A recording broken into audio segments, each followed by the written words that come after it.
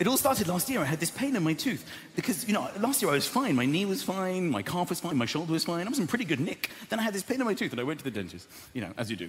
Open my mouth, which is key. Obviously, you have to be asked. You don't just walk in, huh? So I sat in the chair and he looks in my mouth. He's like, you know what, you've got a rotting wisdom tooth. I've got to take it out. I've got to take it out, it's rotting. And I didn't really mind. I didn't even know I had wisdom teeth, to be honest. I know that my wife's had them out, so I'm like, yeah, fine, whatever you like. Also, there's a TV there I was watching this morning, it's right in my face. I was watching Philip Schofield chatting away. I was like, yeah, go for your life. So he just got to work, and I just lay there, and I lay there for a while. I don't know, maybe an hour, maybe more than an hour. And I thought, I've been here ages. So I flicked my eyes over, you know, to see if the dentist was okay, and he wasn't. Oh my God, I was quite stressed. Sort of sweat coming off his forehead. He was straining like this. So I tried to ask him if it was okay, which is hard when your mouth is completely numb and he had, like, equipment in it. Came out as one sort of sound.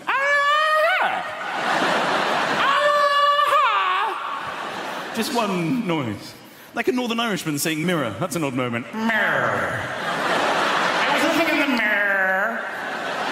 They're not even in the dentist. I don't know what's going on there. I was like, and he pulled back. And he went, no, I'm not okay. I'm not okay at all. I thought it was something personal. I was like, oh my God, tell me what the matter is. You poor thing. He said, I've been a dentist for 30 years. Congratulations, that's excellent. That's excellent career. Really well done. And I've never not been able to get somebody's tooth out. I can't get your tooth out. It's stuck. So, okay, look, you need to calm yourself down. I know loss. Okay, I'm not in any pain whatsoever. I've got nowhere to be. I'm watching this morning. I'm absolutely completely fine. Go away, have a cup of tea, chill out, come back, try again. I believe in you. He said, the reason you don't feel any pain is I've numbed your mouth, okay? Look, and he passed me a mirror. I am not going to lie to you.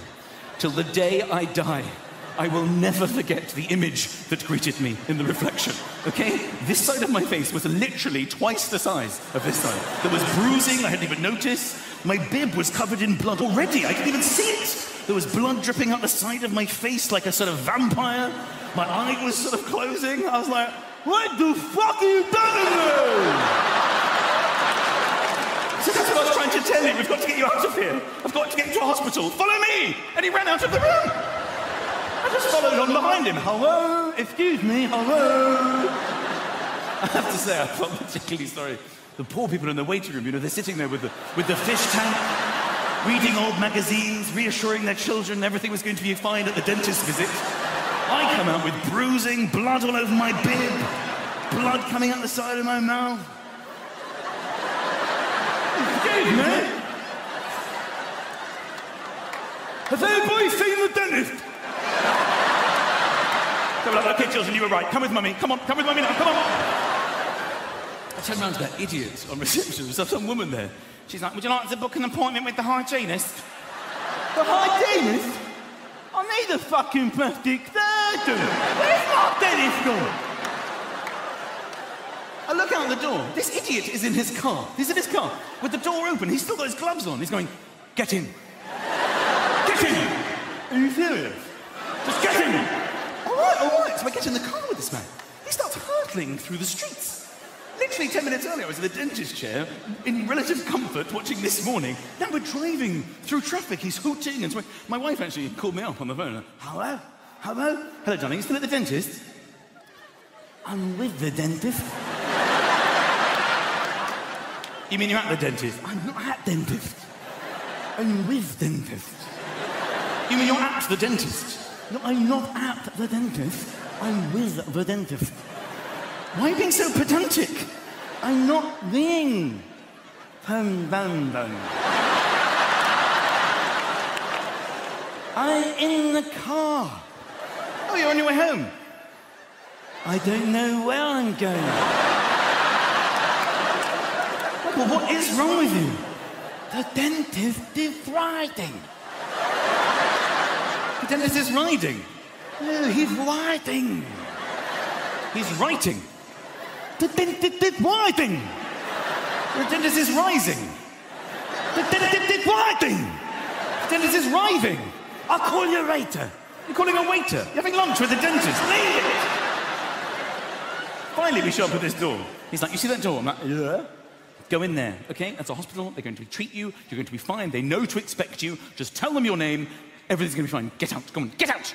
So I get out to this guy. He just drives off. He leaves me.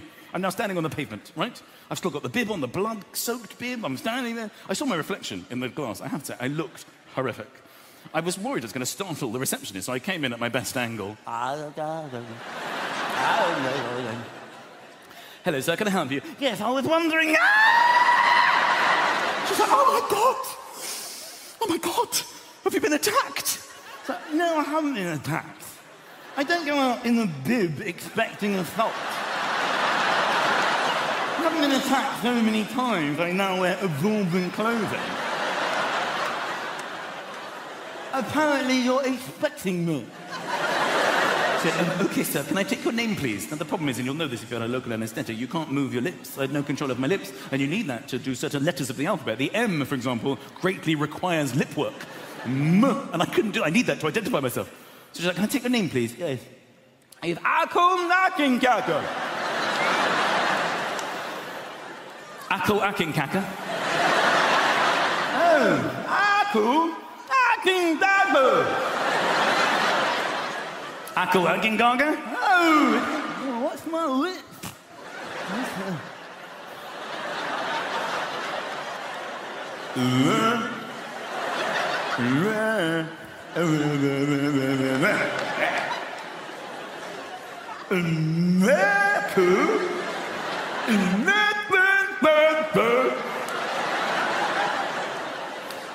Right, OK, I think the best thing for you to do is if you head down the corridor, take a seat in the waiting room, and we'll try to get to the bottom of this, OK? Now, I'm not going to lie to you.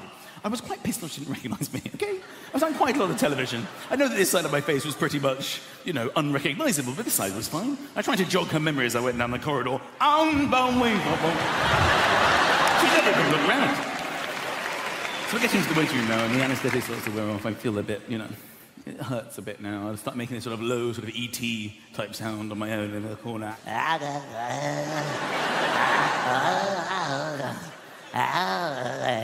I tried to be nice. I tried to look at other people in there. Thankfully, I think for everybody, the nurse came in quite quickly. Akinkacker? I didn't respond, I just sat there. She came right up to my face. Excuse me. Are you Akinkacker? No. So, what is your name? Akinkacker. That is actually me. Sorry, chaps. This is my real name, obviously, is Akinkacker. But here they know me as Akinkacker. I'm a certain murder. So they take me up into this room, sort of private room, and she's really nice to me now. She's like, oh my God, you've had a terrible day, haven't you, sir? I have. I had a real horrible day.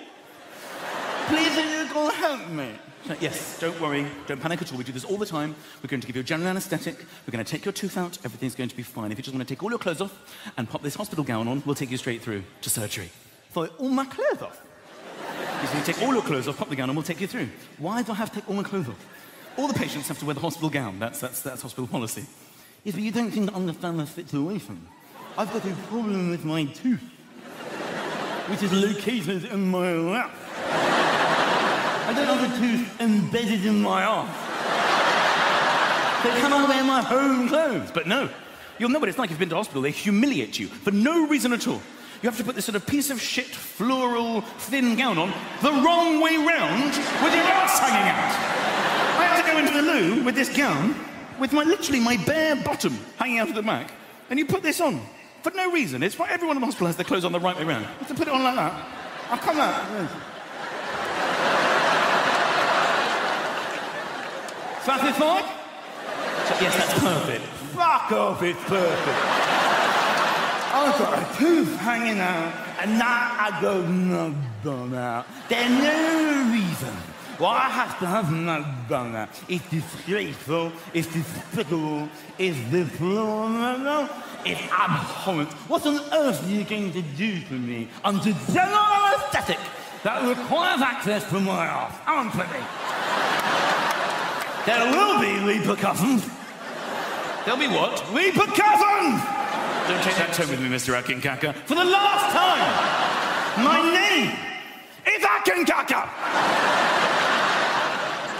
Now I have to follow this woman down the corridor, literally down the corridor. There's no way I'm going to walk down a hospital corridor with my arse just flapping away here.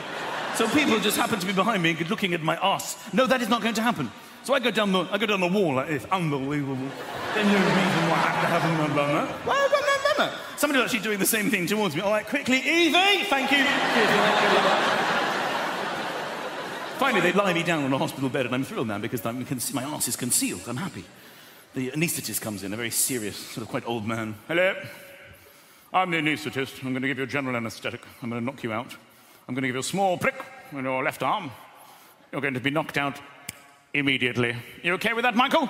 I'm like, oh, Michael. That's my name. He says, yes, I know exactly who you are. My 3 daughters are big fans of yours. Oh, that's very kind. Thank you. Thank you. Then he put the needle in my arm, and he went, my wife and I not so keen, and put me out! After the day I'd had. I was like, you mother... I woke up, I don't know how many hours later, 2 or 3 hours later, I didn't know where I was. Sometimes I wake up at home in a deep sleep, and I don't know where I am. This was the deepest sleep I've ever had. It was a general anesthetic. I woke up, it was in bed, it was bright, it was hot. I'd come out of the covers, you know, when like in a heat wave, you come out, you know? When your arse is at the highest point, you come out. You know when you're lying down at some stage during the night, the duvet sort of tucks in and you just sort of roll out. So I wake up. Within moments, I feel this breeze coming in the bed.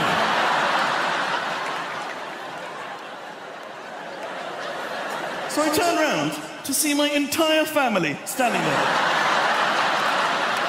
At which point my son said, pants down, you're the loser.